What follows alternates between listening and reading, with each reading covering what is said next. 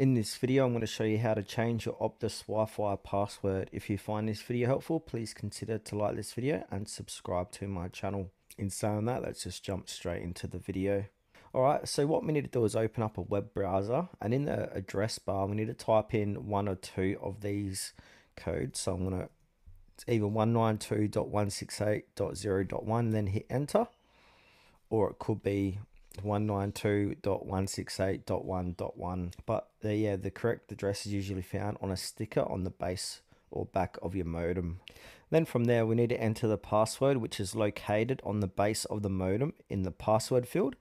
Then on the home page, select my Wi-Fi. And then you want to locate the Wi-Fi name field and enter a new SSID name that is unique to you. Locate the Wi-Fi password field and enter a suitable password. And then from there, just simply click on apply and your new SSID name and password will take effect.